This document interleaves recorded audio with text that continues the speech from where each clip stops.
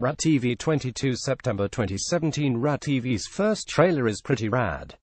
First, somebody throws records at a man in underwear during a backyard barbecue.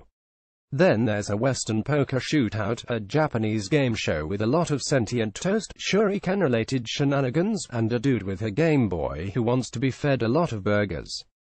Sounds like a terrific Friday night. Be sure to stay current with the best VR games on PC.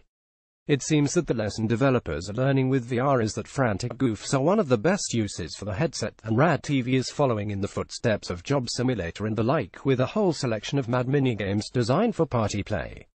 The game is built for hot seat multiplayer with up to 8 people, but I'm left to wonder just how hot the seat can be when you've got to strap on and pull off a headset with every change. Well, it looks delightfully dopey and like a very good time.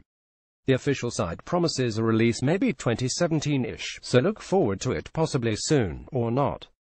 The developers at Ruffian Games have historically partnered with Microsoft's first-party studios, doing support work on a variety of Kinect games along with Halo the Master Chief Collection and the upcoming Crackdown 3.